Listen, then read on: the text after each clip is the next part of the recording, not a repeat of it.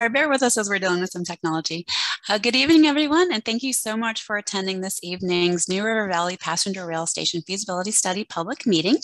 As you can note on the screen, we're going to have some variety of ways for you to participate in this evening's presentation. We are recording this meeting, and this recording will be available to you on the project website. And we will be having a live Q&A at the end of the meeting. So you'll notice in the chat, you are able to engage directly with the host. I will be able to see your questions and comments come through and filter those for the team. And I'll be able to relay those to the project team at the end of this evening's presentation. All the comments are being provided as a post-meeting summary to you all at the end, and then we will be collecting these comments for public record. Unfortunately, I can't see the slides, so I'm just kind of hoping I covered all those bases. But if that's all good to go, again, please use the chat on your screen to be able to connect with the team. You will be muted and your videos turned off just to help with these technology lags that we are, always experiencing, it seems. But if that's the case, we will be transitioning to Michael McLaughlin, who will discuss the Virginia Passenger Rail Authority. And before Michael starts, it does look like the public is still only seeing the first slide, the first full computer screen slide as well. So Colin, I don't know if you want to stop sharing and resharing. It looks like the public's having that same issue. All right, we are seeing some movement. If you just hit slideshow.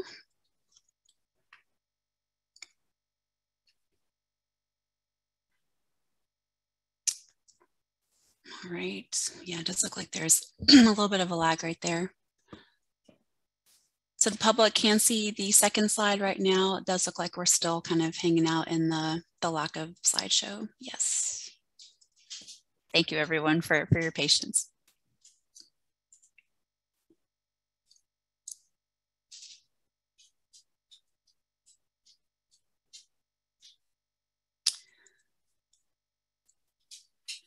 Colin, if you want to go ahead that way, that might be a little bit easier for Michael and Kate to kind of navigate through the slides.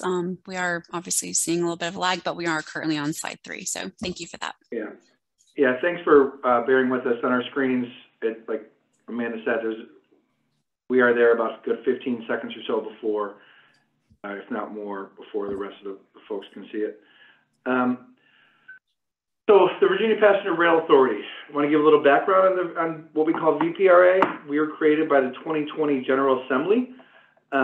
We were given, I'm not going to read every word on the screen, but we were given the powers necessary to carry out various duties. First and foremost, to design, build, and maintain rail facilities. This is coming on the heels of an agreement we had laid out with CSX in December of 2019. Where we were purchasing rail property and agreeing to build 30+ miles of rail track in the next 10 years and owning quite a few hundred miles of rail track and corridor in Virginia. Hence why the power is given to us by the General Assembly.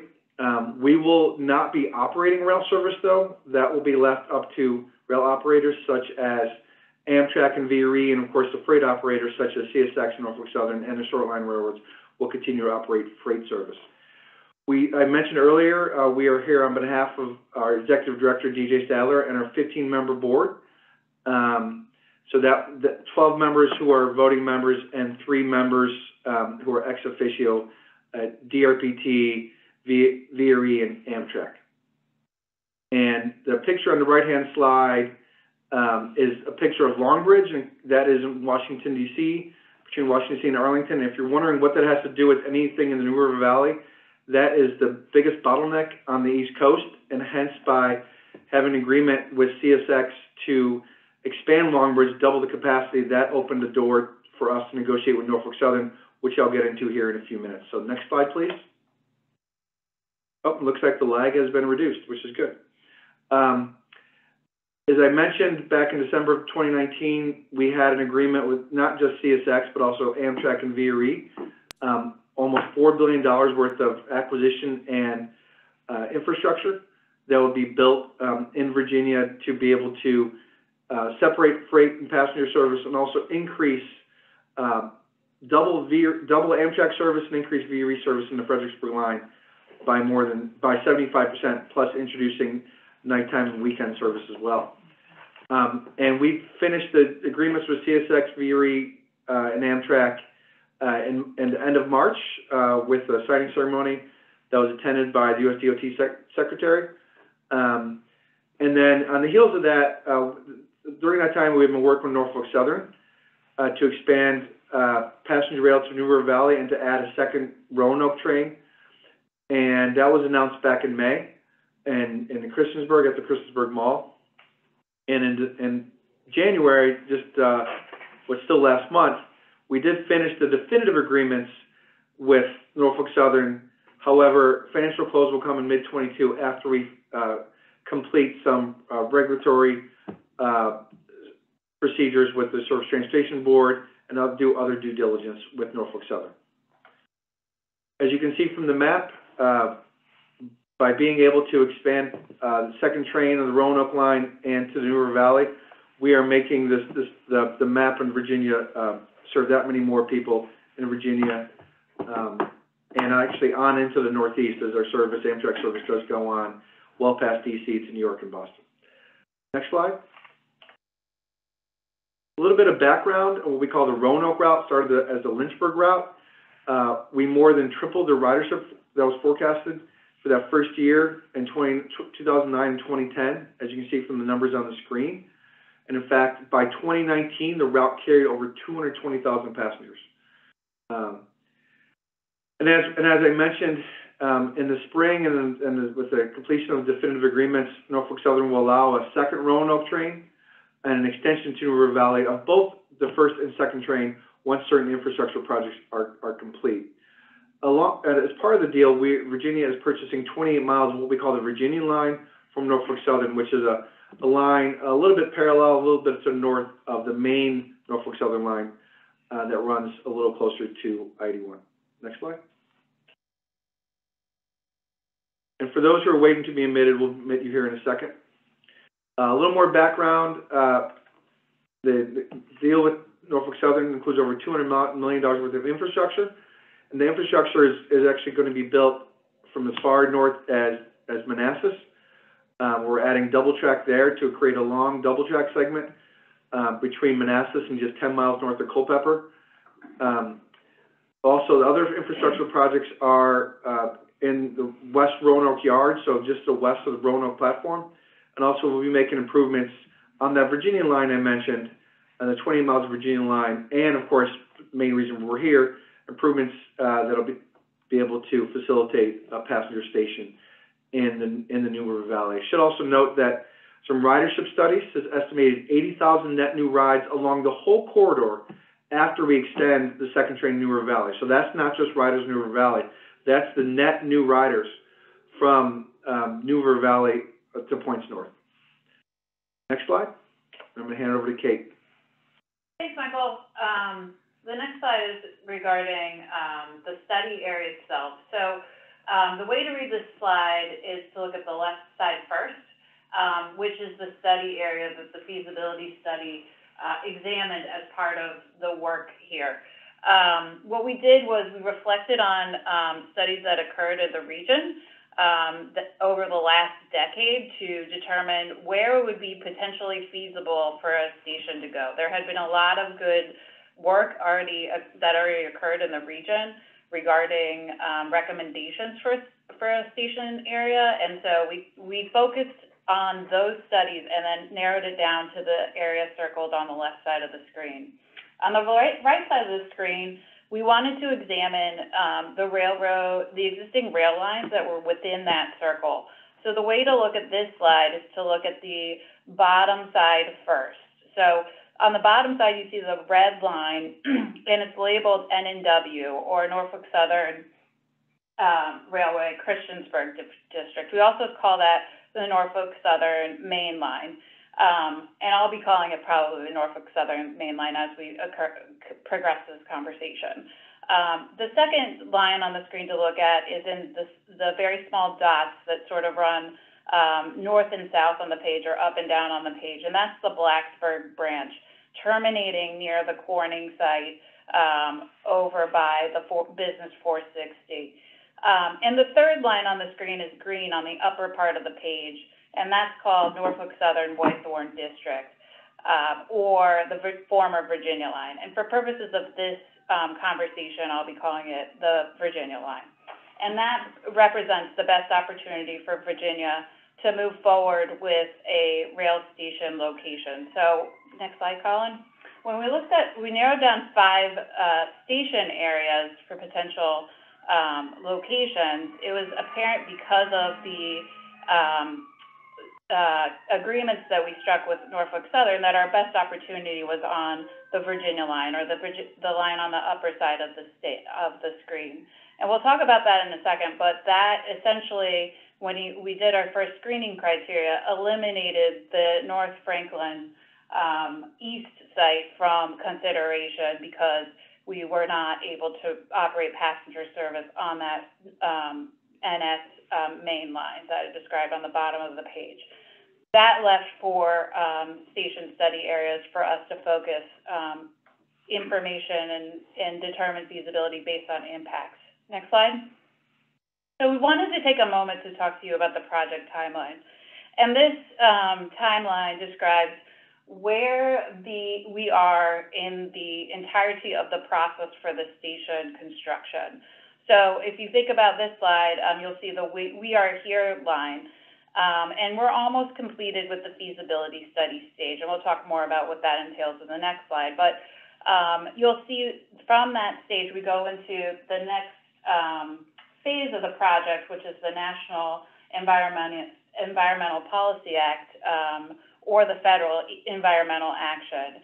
That's complemented by additional engineering that we will have to do. After we do the NEPA work, or while we do the NEPA work, we'll continue to refine that engineering and move it towards construction by 2026. Next slide. The next slide describes where we are with the feasibility study itself. And in a moment, you'll see that the study has been ongoing since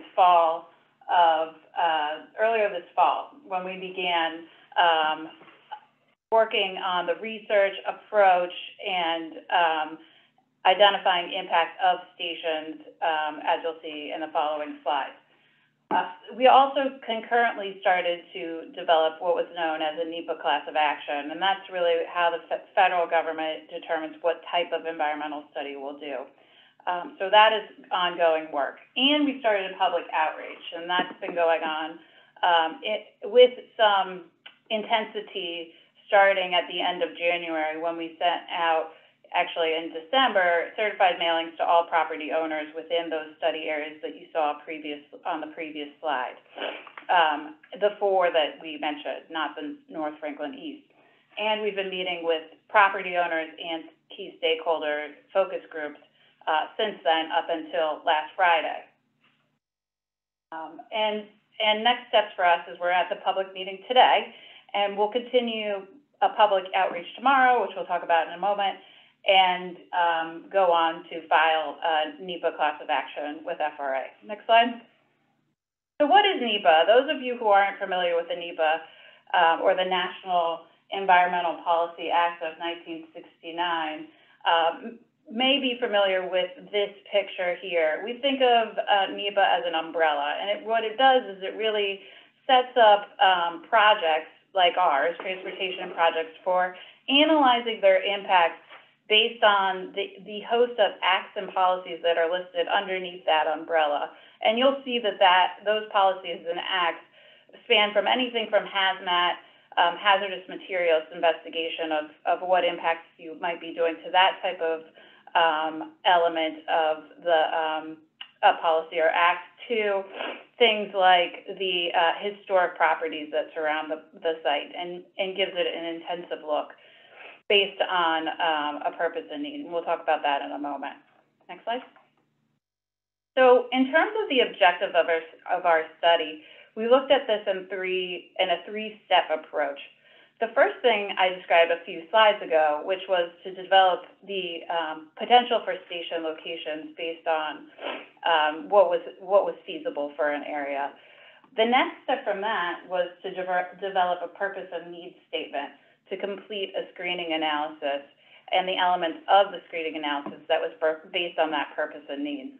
And then the third step is to work to a NEPA class of action to file that with the Federal Railway Administration. Next slide. The next slide is regarding the purpose and need, and I won't read all of these to you, but essentially what we did is our approach was to look at the existing studies that had occurred in the last decade. And basically there was three elements, primary elements of the purpose and need that we identified. One was economic development for the region. You can see how that's both a purpose and need on this slide, as well as a multimodal demand. There was both ridership demand and then the demand to move around the region and the state without a car. We listened to those demands and needs, and we were able to develop the purpose and need statement from that in these 6 ways. So this is the way that we analyzed each station location, and the way to read this slide is from left to right. So the purpose and need elements that you saw on the previous slide are listed on the column on the left.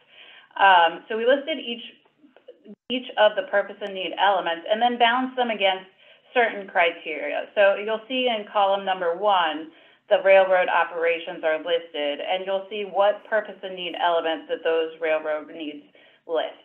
You'll note operations here, and this is where the North Franklin East site was eliminated due to the inability for Virginia to operate passenger rail on the NS North main line. The second criteria that you'll see labeled as number 2 is environmental station study area. So we looked at the big study area and we tried to balance the purpose and needs in the elements that you see underneath that column. When we looked and examined the impact that those criteria created for each station, they were about the same. And then we took it further through a third screening stage, which you see is much more intensive and had more elements to analyze. And you'll see in the next slide the way that the results came out. So as I described in the slide before, all 5 station study areas were taken through that first railroad operations screening, resulting in 4 remaining. When we took through the second screening, 4 also remained, and it was a third screening criteria that the New River Valley Mall North and West stations were contained for further development in consideration as part of a NEPA class of action. Next slide. So Wayne Hyatt will jump in here and tell you a little bit about how we looked at each station itself. Wayne? Thank you, Kate. In order to go from the study areas that you've seen down to the actual impact areas of a potential station location, we had to determine the best process for doing that.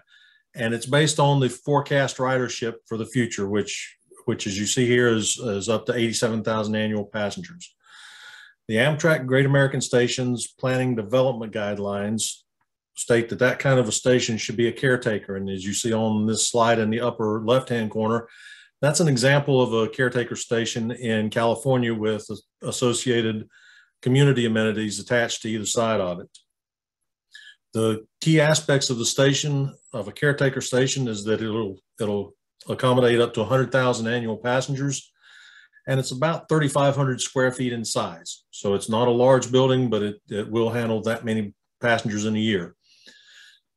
The FRA guidelines require a high-level platform for new stations. However, the freight railroads, due to safety concerns for both their equipment and freight as well as for passengers, require that a 4-foot high-level platform be on a track away from freight operations. So you'll see in the upper right-hand corner a picture of what an example high-level platform looks like. It's 4 feet above the top of rail. And in this operation, that would be a separate track for passenger trains only. Now, the station itself is sized conservatively in order to create the largest potential footprint for the future NEPA clearance that will be required to build it. So what you are about to see is a largest possible footprint for the building, the transit circulation and drop-off areas, the vehicle circulation and drop-off areas, the parking areas, and a future community space that would potentially provide opportunities for other station-related services at the station itself. So with that, Kate, I'll turn it back to you. Great, thanks, Wayne. So I'm going to walk everyone through the individual station designs that we developed to examine impacts as we discussed earlier in the slideshow. This first slide examines what's known as the New River Valley Mall West site. And it really takes a look at the layout that would be on the New River Valley Mall West study area. So the way to read this slide is to first look at the lower side of the screen where it shows the screening criteria. So you see that this moved through each element of the 3 screening criteria and was the least impactful on the site that you're examining now. In terms of the elements of the station, first I'll look at the parking lot. So I'll say this is a high-level concept, so the station site in the future will likely not look anything like this. It was purely to identify major impacts that a station would cause on a location in order to determine whether or not that station site was feasible. So the parking lot configuration in orange will likely not be the parking lot configuration that's moved forward, but it was, for this analysis, important to have a conservative approach for that parking lot size. So you'll see that is within the existing station parking lot that is existent on the mall. The other element to look at is the transit drop-off and the kiss and ride, so that folks that are taking buses to the station are able to easily access the station through some sawtooth bus bays. And the kiss and ride will enable car share folks or people taking taxis or getting dropped off to easily access the site as well. Additionally, you'll see in the yellow is the relocation of the Huckleberry Trail. So we recognize that this is on the Huckleberry Trail, but we would relocate it as part of our design work. There's another element to recognize, which is that the parking lot itself is higher than where the station would be. So what would happen is that there would be a bridge that would access a stair or an elevator to go down to the station location itself, and then access what's in turquoise, which is the station, and about a 10,000 square foot potential community space, which is to be determined. We did a conservative approach for that space, so it's a much wider location than likely would be constructed, should it be constructed. That building would have direct access from the station to the platform, and the platform is in the green. Because of the requirement to remove passenger service from the main line that the freight would travel on, the pocket track that would access the station, as Wayne described, is in orange. So that is the location of the track there. Other elements to note here is to serve multimodal purpose. We proposed a pedestrian or bike bridge that would give direct access from the other side of the tracks to the station itself or to the mall. Next slide. This second slide is to describe the site plan for the New River Valley North site. With the same color scheme in mind, we looked at the location just north of the mall, directly adjacent to the parking lot. So the parking itself would be accessed through the New River Road on the mall. And you can see that the parking lot's there in orange, which is directly behind the station, the transit service, and then the relocated Huckleberry Trails behind that in the yellow. There, you would have to cross the actual road to the parking lot with the Huckleberry Trails to be able to access the rest of the Huckleberry Trail down to the south or west of the site. The station and platform and the pedestrian bridge are retained in this concept, so you would still retain the ability to cross the tracks without a car to the neighborhood on the other side of the track. And the community space is retained as well. So you'll see also a stream that runs through the site, but it has infrastructure to cross it for the road or for the track or platform. But this is a zoomed out version of that same New River Valley North site, and we included this to illustrate how we would access the Virginia line, which is to the north of the site. So you'll see in the orange on the right side of the page a new connection track to the Virginia line to the Blacksburg branch, one that does not exist today. And that is to have easy access from the Virginia line to the New River Valley Mall sites, whether it be this New River Valley North site or it would be the New River Valley West site. That connection would remain. You also can note the relationship to the spur track that serves Corning here, and you'll see that on the bottom side of the screen. We just wanted to show this so you had a better relationship of where the elements around these sites and the track is. Next slide. So again, all this is conceptual, but this gives you another view of what that connection track is. So the track here is, again, in orange. The Virginia line is to the north of the screen, and you'll see the relationship to the mall sites on the bottom of the screen in the Blacksburg branch in a relationship that doesn't exist today.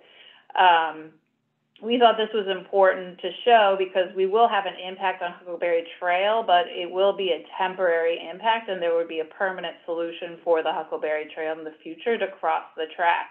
It will likely be an elevated crossing of the track, similar to how Huckleberry Trail crosses over the Virginia line today through a bridge or something similar. Next slide. This second this Ellet slide is to show the relationship of the impacts of what we examined for the Ellet Station concept design. So what we looked at here was how the pocket track and the station and the multimodal elements that we knew was a purpose and needed element of this station would be in the relationship of the existing property owners and the existing conditions. So you'll see here a new road connection and a multimodal trail connection to Janelle Road that does not exist today. And if you go to the next slide, you'll see the road improvement that is required to serve that Ellet Road. So that's highlighted in the yellow or the lighter line color. So keep in mind, anytime we had a station that we needed to construct, we needed to determine the impact of not just that station, but any infrastructure that would serve that station. For example, on this Ellet station, we would have to improve many miles of road with both a multimodal trail and widen the road to be able to properly serve buses along that road connection. So there would be intersection improvements, trail improvements, and the like, meaning that the impact of that Ellet station was not just centralized to that those few Ellet properties that you saw, but also to the road improvements that there would be a direct impact on adjacent properties. Next slide.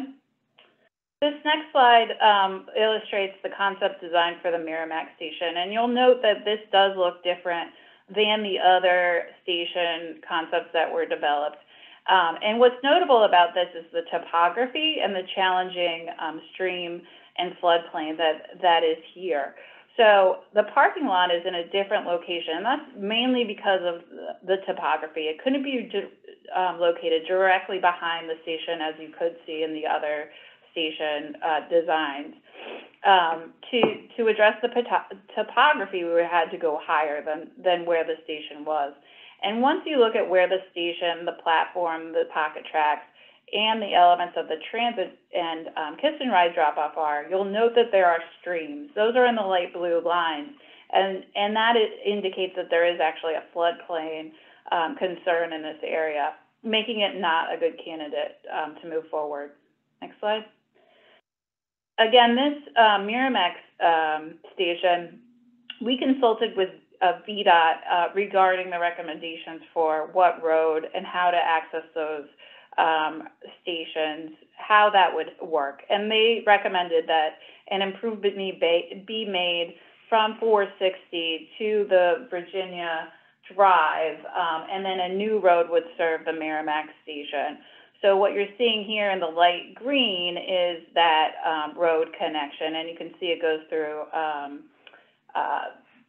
non-developed greenfield sites here. So it's pretty impactful as compared to the New River Valley small areas, which are access existing roads and transit that serve those roads and the mall and have much smaller impact. Next slide. So when we looked at these stations, we also, as part of our work, we examined the costs. And so they were not the determining factor of what stations went forward, but we wanted to have a sense of how much these road improvements or infrastructure improvements, in the case of track, would cost as compared to the station work itself. So you can see the different elements of the cost outlined here in the column. So there's a column that shows station system costs. That's only the station, the platforms, the parking lot, the station building, the pocket track. That's the elements of the station that are listed in that column. The middle column that shows the off-site infrastructure is those track improvements, the road improvements, and that's the elements of those that column that we were able to do a high-level cost estimate on. Finally, the totals in the rightmost column, and you can see that the New River Valley Mall sites are about equivalent in terms of cost. Next slide. And I'm going to throw it over to Amanda to discuss the outreach so far. Amanda? Great, thanks, Kate. Yeah, so in addition to the website, which is probably where you found the link for this meeting, we conducted several email and social media campaigns to advertise about this project. As part of the initial outreach, we conducted our first survey, and we had a great turnout. It only took about 5 minutes for people to complete, and it asked a range of questions. But as you can see on the screen, we had over 2,600 survey participants, which was very helpful to see the public's opinion and comments on all of these types of concerns that we're dealing with. And there was great alignment between what the feasibility study was showcasing as well as what the public's concerns were. In addition to the survey, which launched on December 22nd until January 31st, we conducted property owner meetings for the first 2 months of this year, as well as key stakeholder focus group meetings in February. The public meeting that we're having today, we are providing the same public meeting opportunity tomorrow at noon. So in the event that someone may be interested, they can watch the recording, or they can even participate in tomorrow's meeting. On the next slide, we're going to talk about the upcoming Survey 2, which is another opportunity for you to provide your feedback in advance of this meeting. I will also take that survey link and post it into the chat in the event that you are watching this on your phone and you don't have the ability to hover your camera over there. But it will launch this evening and is open until March 15th. So again, another quick survey for you to provide feedback on what you are witnessing tonight as part of this public meeting. I'm going to transition back to Kate, who will discuss next steps, and then from there we will get into the live Q&A. Thanks, Amanda. So the next steps for our survey is to complete the survey itself. We are still writing the narrative regarding the survey, and we'll post it on the website in the spring when we conclude our work. We'll release Survey 2 and close it by March 14th. So if you're interested, please either access the survey via our website or the QR code. And then we will complete and file the NEPA class of action with the Federal Railway Administration. and we'll begin work on the NEPA study once that, that federal environmental action is agreed to by the federal government. We'll continue to meet with stakeholders, and we look forward to talking to you guys all again in the future. Next slide. So Amanda, I think you can describe what the Q&A will be like. Sure. So as everyone's probably aware, you are both muted and your video is turned off. And as you know, again, we apologize for technology lag. So we highly encourage you to use the chat feature. And this will be your opportunity to ask Kate and the rest of the VPRA team any questions you have. Again, the chat will be open for about half an hour unless, you know, we run out of questions. We'll obviously end the evening early, but any questions that are not addressed during this meeting will be collected and addressed as part of that public meeting summary that we discussed at the beginning of tonight's call. And we will provide this meeting summary in March once we kind of gather all the comments, especially including survey 2, and we will make this available to you all on the project website. So having said that, Kate, if you are ready, we do have some questions coming through the chat. And I will go ahead and get those started for you. So I, for the sake of comments and questions fielding, I've reorganized them for VPRA to understand. It's going to be based off of themes. So we're going to kind of go through themes, and then if other questions come through the chat, then we'll get those addressed. But Kate, the first theme is in regards to operations. Michael had asked, would Norfolk Southern still use this rail section from Christiansburg to Salem for freight operations? Yes, Amanda, I can answer that. Yes, Norfolk Southern will continue to use the Virginia line, as the gentleman mentioned, from Salem to Christiansburg for freight operations. There will be freight and passenger trains on that segment. Okay. I should note that with all of our rail deals, as I mentioned very early on, the freight rails will still be the operators for freight rail on these segments, and they will be the operator as deemed by the Surface Transportation Board. The next question, again, that came through for operations from William. May I suggest giving these passenger operations to private companies such as Brightline in Florida? Companies like these can receive more funding from private funders and can therefore increase levels of quality. Yes, I'm familiar with Brightline. In fact, wrote it recently myself. However, we have some agreements with Amtrak where they're contributing funds to projects such as Long Bridge, where we are in a partnership with them. They have contributed $944 million, Amtrak has, to the projects in Northern Virginia that'll help move these trains from Southwest Virginia across Northern Virginia to Washington, D.C. So we have made a decision to partner with Amtrak to get the 2 round-trip trains to Washington, D.C. and places north. However, there is a third option of a round trip we have between Roanoke and New River Valley, and we'll be working with the public, such as Brightline or others, if they're interested. We'll put out a public procurement to see who will be running that daily commute, if you will, daily round trip between Roanoke and New River Valley. Okay, great. Again, another question on operations. Is Corning amenable to this project and sharing the tracks? Kate and I have had some meetings they've been in a couple of meetings with us, with Corning has, and the question says sharing the tracks. We will actually have some tracks that will be connecting and kind of going off the Corning tracks, so they will not be impacted very much at all by the track will be laying. We'll have a pocket track dedicated to the station and a track dedicated to the Virginia line from north of the Corning tracks to the station. So there'll be minimal impacts to Corning, and they understood that in a call with us. All right. We have one more question, operations, and if that's the rest, we'll pivot to another theme. The question is, may I also suggest utilizing island platforms for an easier flow of passenger traffic in both directions for increased capacity for passenger rail? Freight trains can be diverted onto a separate set of rails within the right-of-way, which are placed further from the platform. We understand the question. In fact, in Northern Virginia and Washington, D.C., VPRA is helping to fund some island platforms, Crystal City and L'Enfant and other locations.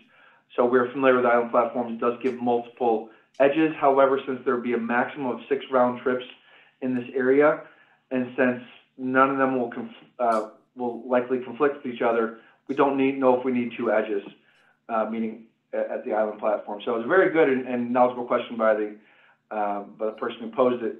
But we're looking at a side platform track, and it does reduce costs when you have a side platform versus a island platform. Okay, thank you, Michael.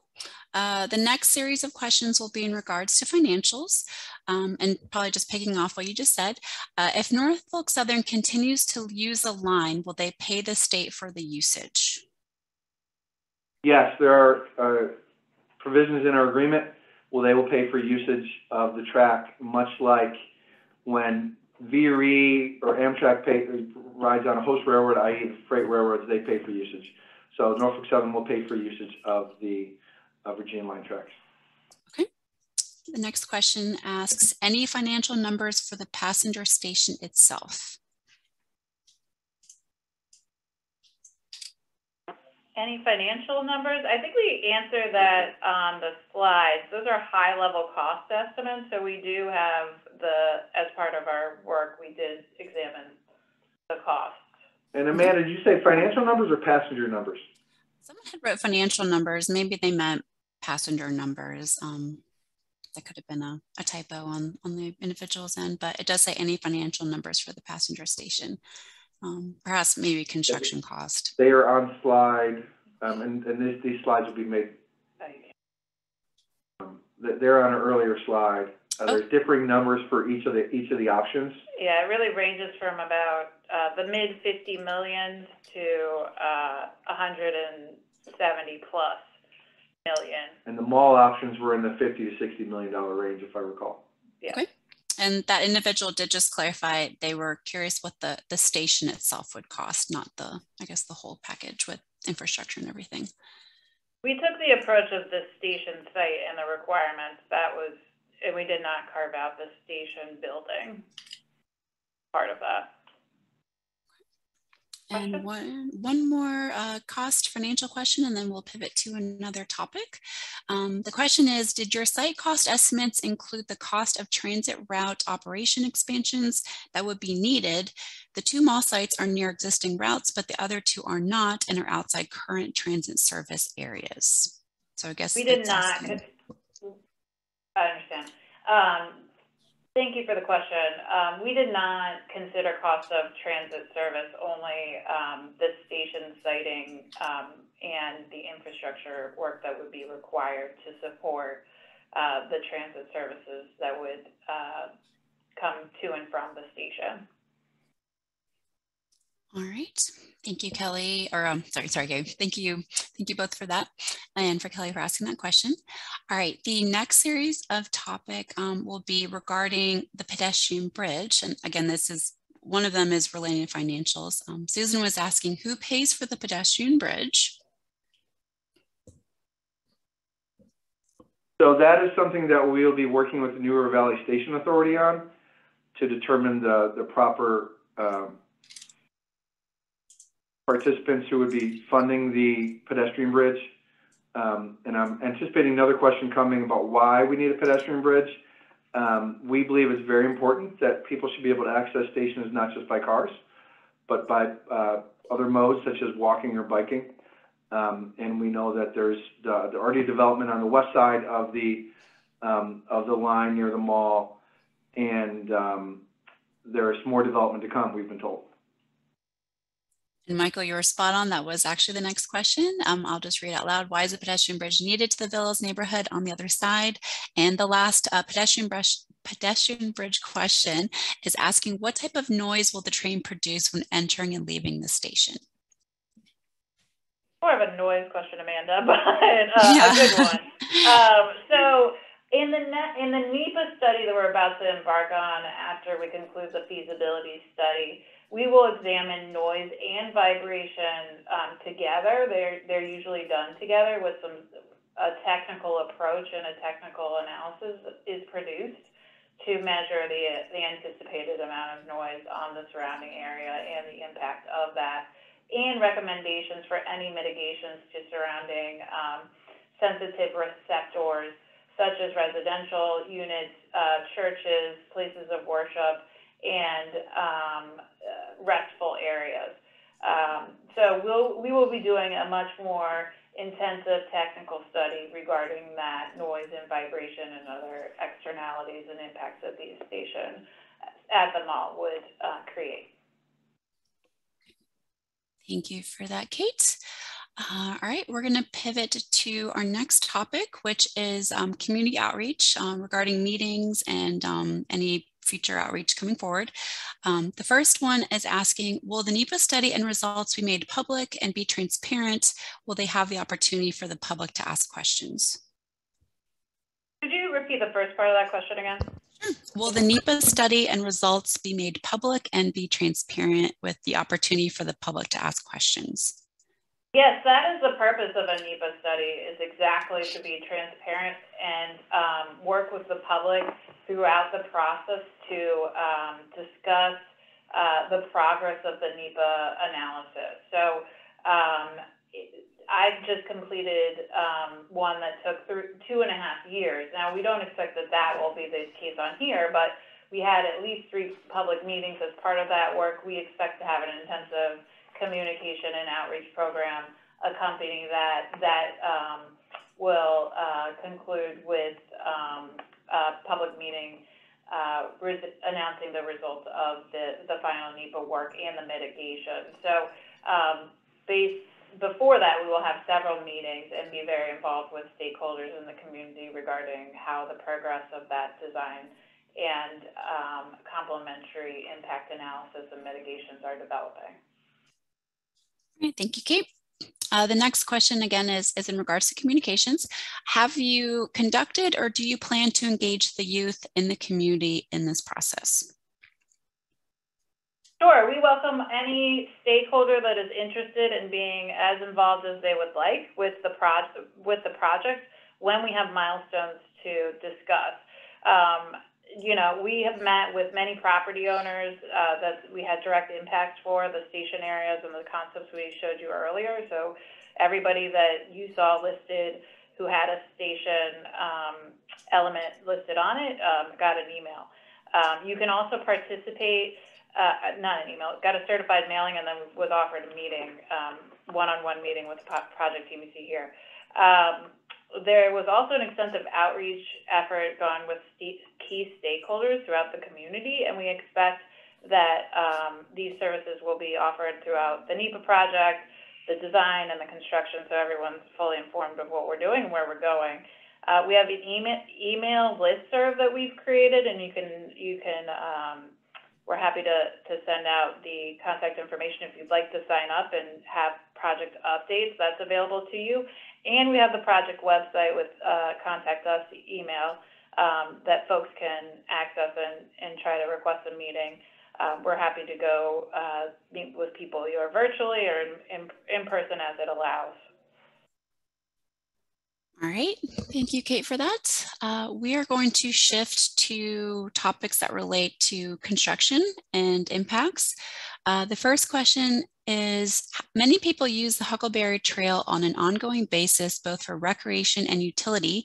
Will it be open and usable continuously?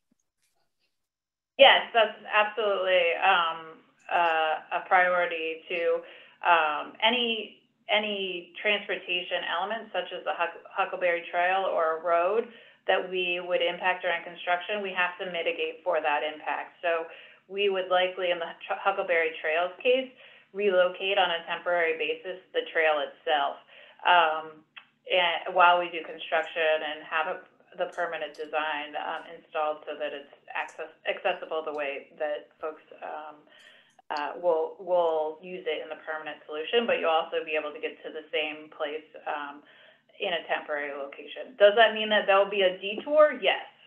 There will likely be a detour in a temporary fashion as part of the work Do you have something to add? Yeah, Michael? just when we talk about relocation and detour, we're talking a few feet here and there. We're not talking anything more than that, a few feet here and there. So there is continual usage of the Huckleberry Trail. Now, having said that, we do want to be careful. Could there be a night or maybe a day where we need to tie in some part of the trail, a new moving, again, just a few feet over here and there.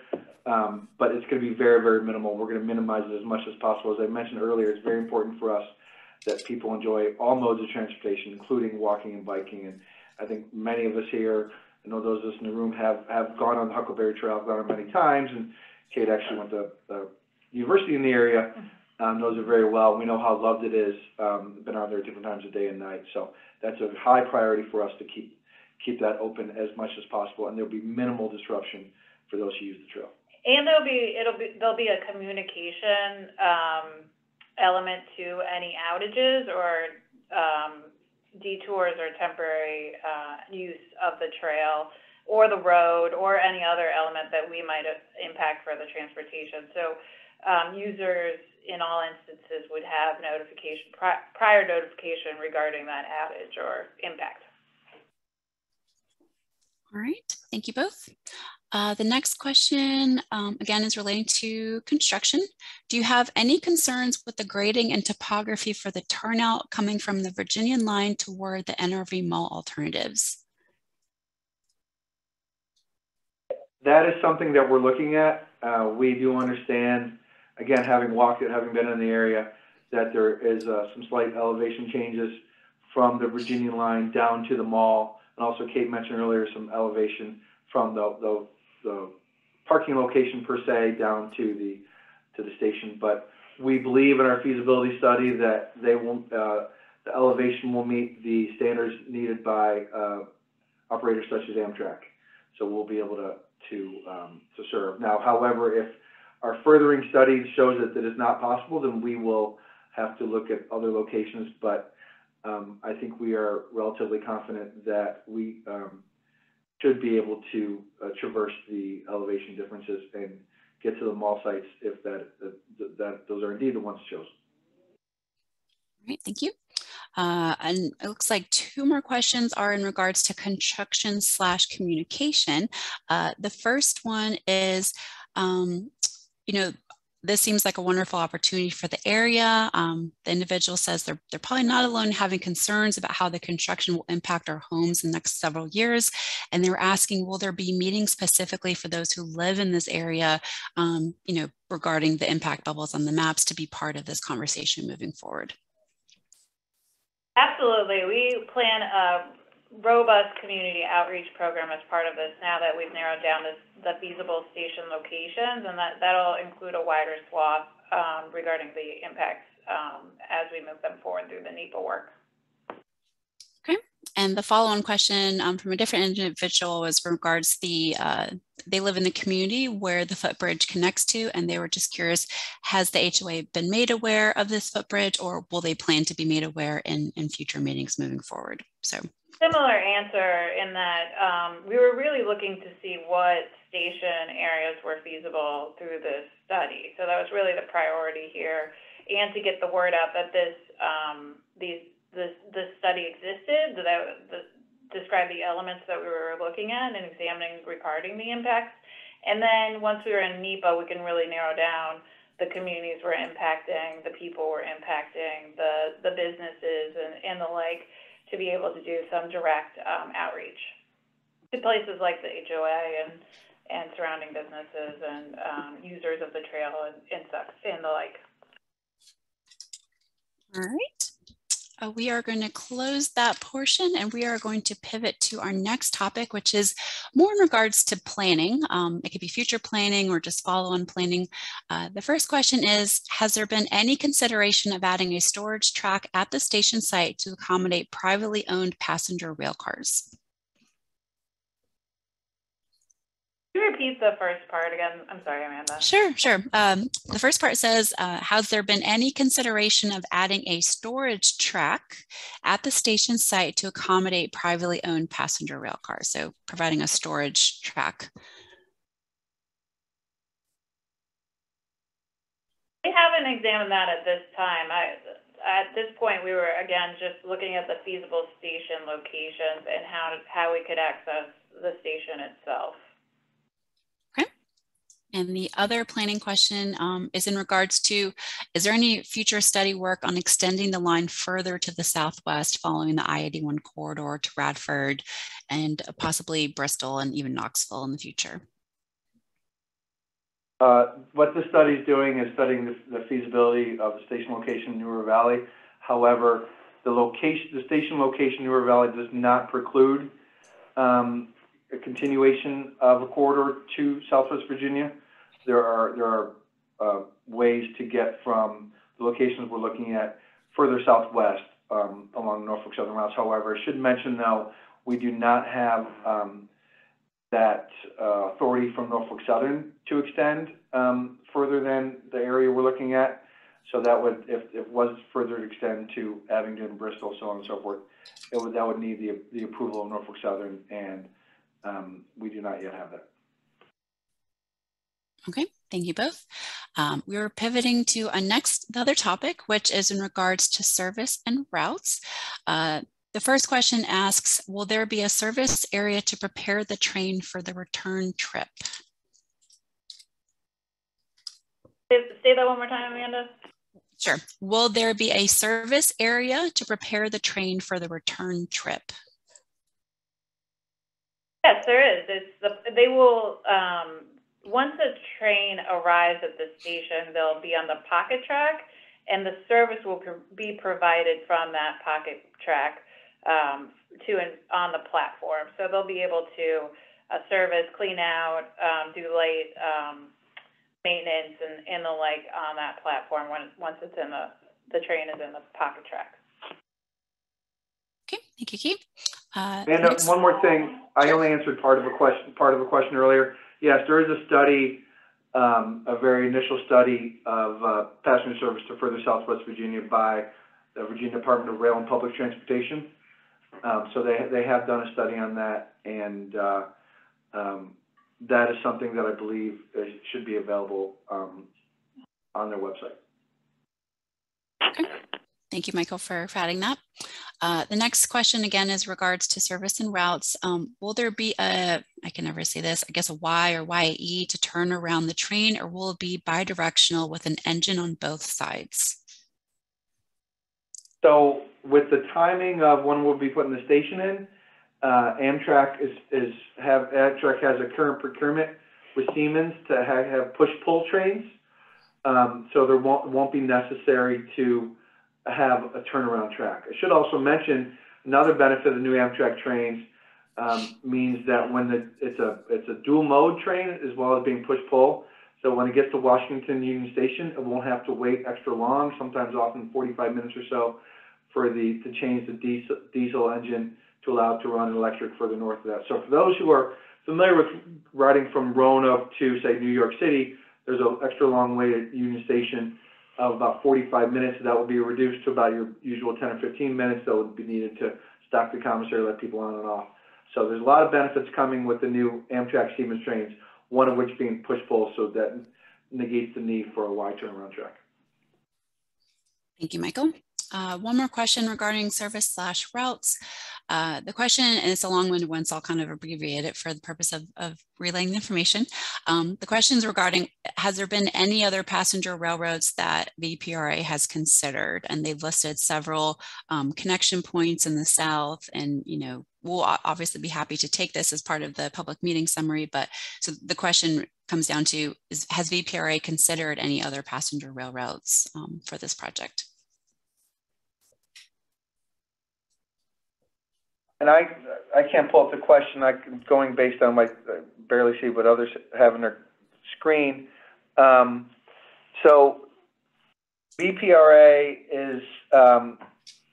has service that runs in Virginia that supports Amtrak service from Roanoke to the points to the Northeast, not just to Washington, D.C., but to points northeast. In fact, that's one of the reasons why Amtrak is a good operator to partner with, because they do have access not only to Union Station, but access to points further northeast, such as Philly, New York, and Boston, And we have other routes, as people may know, in the Commonwealth from Hampton Roads and Richmond to points northeast and points south. But if the question is about locations such as, so we do go to Norfolk, but as far as service that is across, if someone's suggesting here across Virginia, that is something that the Department of Rail and Public Transportation, DRPT, Department of Rail and Public Transportation, is looking at, called the Commonwealth Corridor and East to West Corridor. That would need significant upgrades in the Commonwealth as well, though. And as far as to places such as Harrisburg and Greensburg, North Carolina, that would need cooperation of states such as Pennsylvania and North Carolina to do so. There are, I believe, possibilities of connections to some of those locations while riding the service northward or southward. There could be connections made by the other states, but that would have to be done in conjunction with the other states. Okay, thank you for that. Looks like we've got a good sense of the comments and the questions that have come through regarding each of those topics. So I'm just circling back to see what recent comments have come through since we started breaking out the comments in terms of themes. So just a couple more. They're going to kind of, I guess, just be a little bit more sporadic. The first one is in regards to the elevation change to the track. And the comment is, I guess, in regards to, isn't there a major elevation change in the tracks to then connect everything together? There will be a lot of rock breaking and digging to make this possible, and how will this impact construction moving forward? So we recognize that there will be digging, excavation that will be required by the design that we've examined and suggested that's feasible to move forward. But we looked at that on a high-level engineering look to determine what methods at a high level would be used to excavate and make the track and the passenger rail achievable. So we have a good sense of where we need to go with the next NEPA work and the engineering, but I couldn't tell you the details, and I'm also not an engineer, so you wouldn't want me to do that, but you would want Wayne Hyatt, who is on the team, to do that. And he has looked at this at a very high level and has identified that it is feasible to excavate here. Thank you, Kate. Looks like we have a couple more questions that are running out what's in the chat. The next question is in regards to the Huckleberry Trail's connection with the track. So the question is, as far as permanently, will the Huckleberry Trail go over the tracks when the station is complete? I'm not sure which location we're referring to in this question, but in terms of over by the Virginia line, it is anticipated that it's likely that the Huckleberry Trail would be elevated, so it would cross above the tracks. In terms of around the station location, maybe this person is asking about New River Valley Mall West site. It'll likely go around and at the grade that it is today. I'm not sure that it would be elevated. That's quite a lot of ramping that we would have to do. So I'm quite sure it would be at the same grade level that it is now. But we'll have more details about that as part of the NEPA examination. And of course, those who have walked the Huckleberry Trail know it is elevated over the current Virginia line. So I think the question is, as the line turns south, would it continue? Would it also be elevated? So that's a distinct possibility. Thank you both for that. Looks like we just have one more question for now, and that is in regards to noise. And the question is, does a locomotive typically sound the whistle when entering and leaving the station?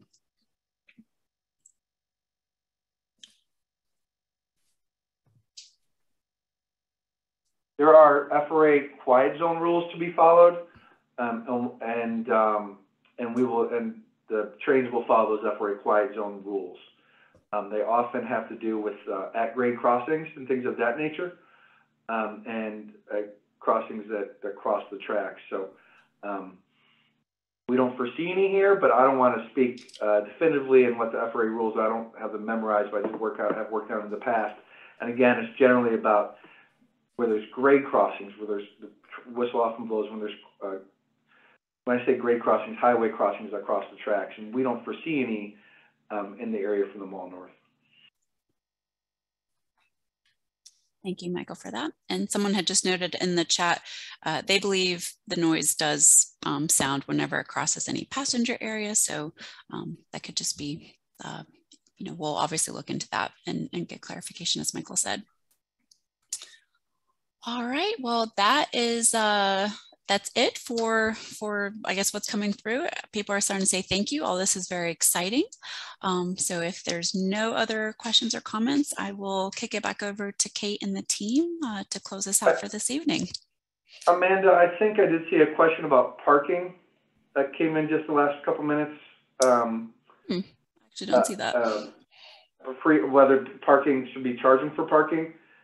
It is typical for Amtrak lots to have a cost associated with it, and I think at a location such as at the mall, if there were to be parking there, would probably want to be bifurcated from the rest of the mall so that Amtrak parking does not take up all the mall parking spaces. And I think it's also important that we deter, since it is a college area, deter college students or others from leaving cars for, say, a month at a time. At a Christmas break or something like that, if there was parking was charged, then probably people would probably be compelled to not leave the car there for so long. And as I mentioned earlier, we do want to find a fair balance between cars and pedestrian usage. And if there are, if it's free parking, that might encourage a lot of people to drive. Whereas, as already mentioned, there are great transit options to the mall currently or near the mall. And there's a lot of great pedestrian options too. So if there is parking, it'll be moderately priced, such as it is throughout the Commonwealth. There is often a cost for parking at Amtrak stations throughout the Commonwealth. So that would be our plan to continue with that procedure. Thank you, Michael. Just had two more questions coming through. One of them was asking, will this be posted to the website, both the PowerPoint and the recording for the public to learn about? And the answer is yes. We will be posting those, I believe, either tomorrow afternoon or Wednesday. So please stay tuned as we will get that the video trimmed and posted for you. And the last couple of final questions are in regards to, I guess, moving forward. Are the two mall sites definitely the two sites we've narrowed the potential station locations to? And again, what general advantages did they show? So the short answer is yes, and the feasibility study will further detail what the impacts observed as part of those station sites are. So stay tuned for the feasibility study when it's released, and we can walk yourself through those impacts created by each of the stations as we observe them and screen them to move them forward. So was there any other questions, Amanda, that you wanted to address tonight? No. Just people saying excellent, well-organized meeting. Really appreciate the transparency and allowing the opportunity for us to even ask questions, and comments regarding the Huckleberry Trail help them feel a lot better about this. So everyone's saying thank you so much. Well, thank you guys for your time, and if you'd like to see a second show, feel free to join us tomorrow at noon. We'll be doing the same presentation over, hopefully less technology glitches, but there's never any promises there. So thanks again, and we'll be in touch soon. Take care, everyone. Thank you all.